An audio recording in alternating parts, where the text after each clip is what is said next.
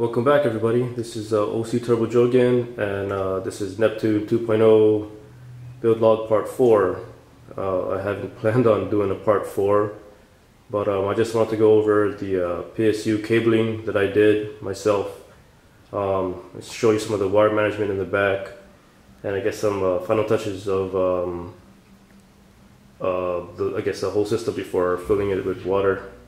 So I've already done the leak test. I used distilled water because I'm planning on using Mayhems Pastel Blueberry.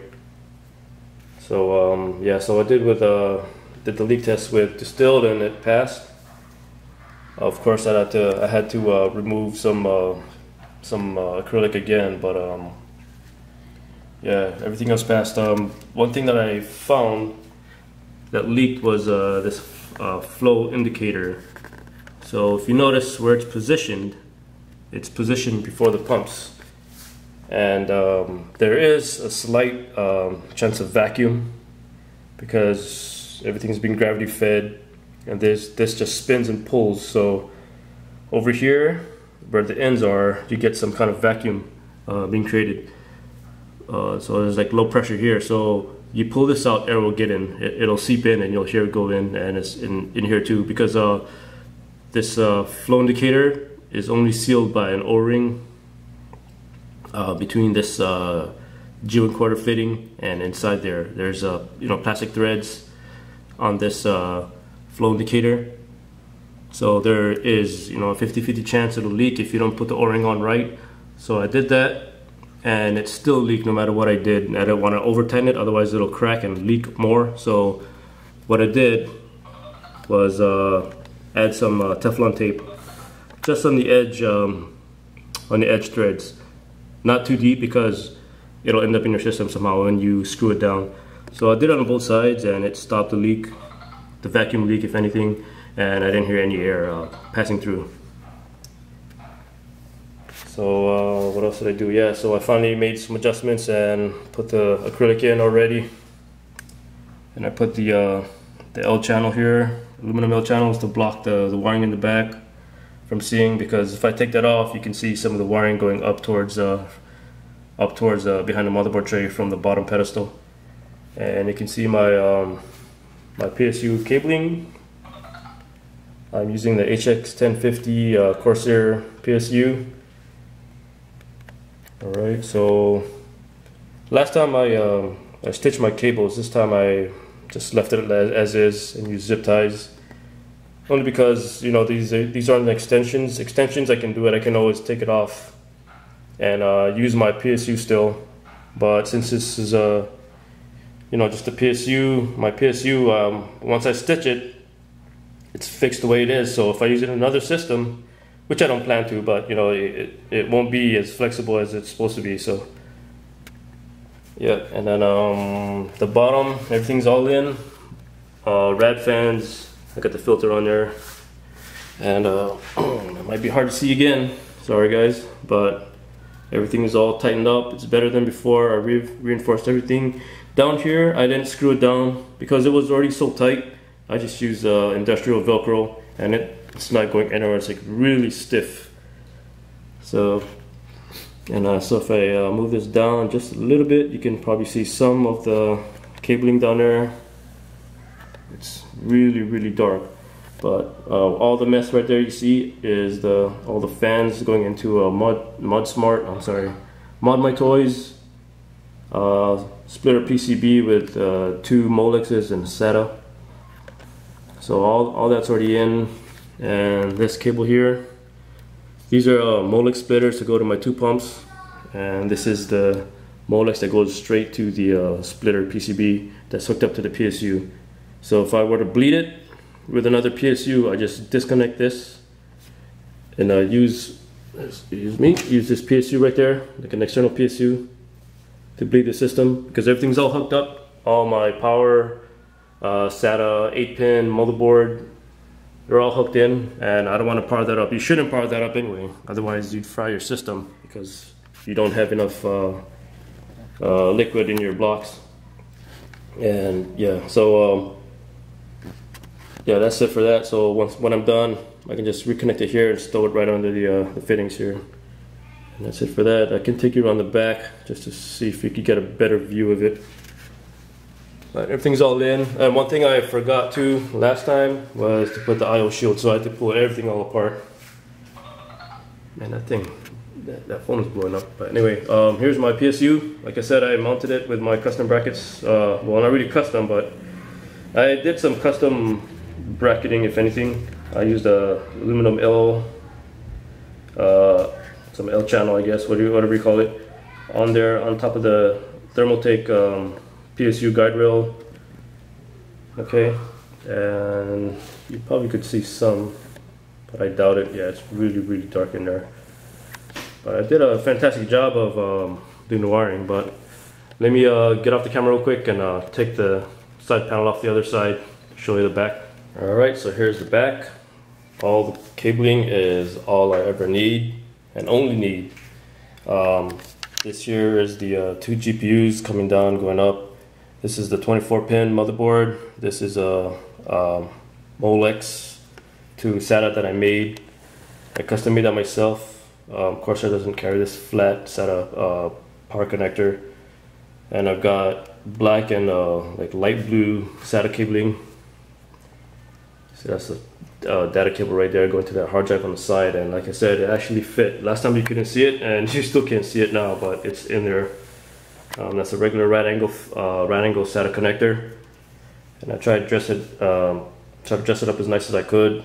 This is only one double Molex that I have. And this Molex is powering the 6 fans here again on a Mod My Toys fan splitter PCB. I have extra 2 ports here. I can use it for lighting if I wanted to. But it's stuck. This PCB is stuck onto the radiator up top, the RX360. And it's like nice and hidden away. Doesn't stick out at all. It won't be intrusive with the door when I close it up. This is an XSPC water temp gauge. The wire, the temp sensor is too short, so I'm gonna have to solder it and extend it. And this goes to the pump assembly. I haven't done the front power reset switches yet. As you can see here, it's still loose. So I gotta sleeve it up still and connect it. There's my field port right there. See that? Okay.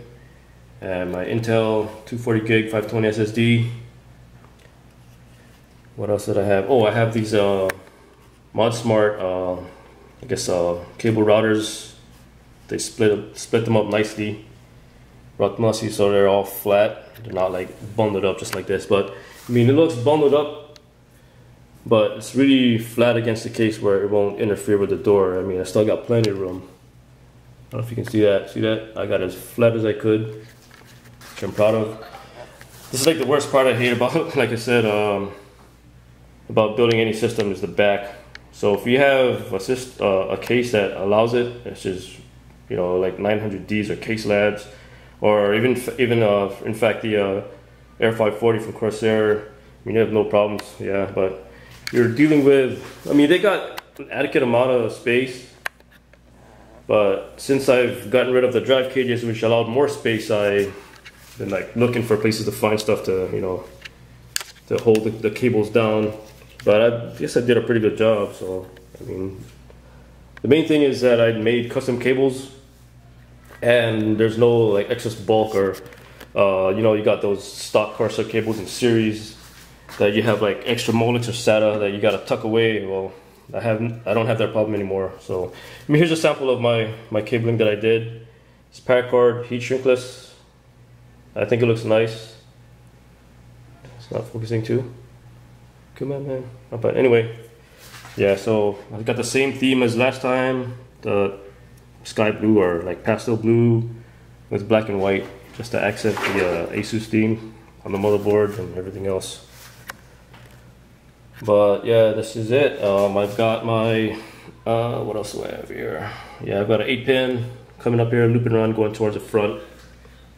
And the only thing that's not sleeved back here is this blue and white cable for this the temp sensor display, but I mean it's still blue and white, so I don't have to sleeve it.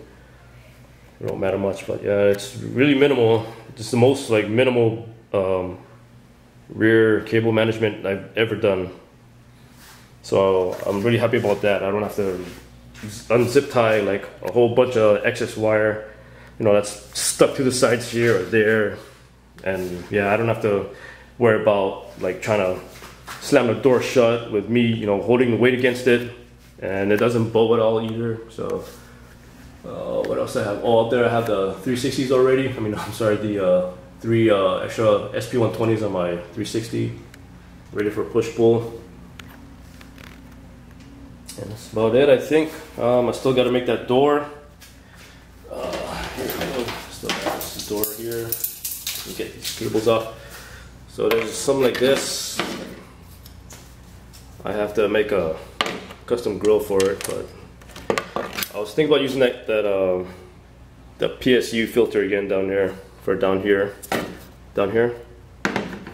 So it'll click again on the bottom side actually, but yeah, I'd have to think of something. But it'll kind of look like that. Of course, it'll be mesh in here. Not sure about this side. I gotta do something creative. But the cable is still gonna be easy to you know, pass through over here. So it's not like this will block it. And yeah, power switch is available back there. It's easy to get to. It's not blocked. Yeah, so from the back you see my cabling. I'll take that off already. Here's a filter, Silverstone filter, 140mm. You can get it off. But it's magnetic and it's removable. I guess it's tight for now, but you can see right there sliding back and forth. So that's the filter right there. That way it won't suck any dirty dust or anything like that. And then there's my cabling that you can see from the side. And there's my 240, EX240 exhausting from the back. So I plan it this way, having the loop enter the 240 first, because that's the first place to pull air out from down here. And then it goes to the 480, which is cools more. And it's not going to be as hot from that side to this side. So it won't matter. The system will reach equilibrium as soon as it goes through the loop, you know, like throughout after a while. But yeah, that's it. I figure I'd show you guys everything before I fill it up. That'll be a surprise. I like to fill it up on you know, with a montage like I normally do. So yeah, that's for you guys to wait for. And that's after I get this up and running, and I'll be doing some editing, I guess, with this rig. So yeah, I guess it'll be better. And this is it, I guess. There's not much I can do more with this build. If anything, I can only upgrade the GPUs, I guess, when Maxwell comes around for NVIDIA. I don't know, I like NVIDIA now, but I know there's a lot of stuff for AMD, but yeah, I guess NVIDIA hasn't let me down since I've crossed over. So yeah, that's it. So hopefully by then, yeah, I have a montage video that you guys can enjoy, and at least now I can enjoy my system. So like and subscribe as always. If you like what you see, thanks again. Catch you later.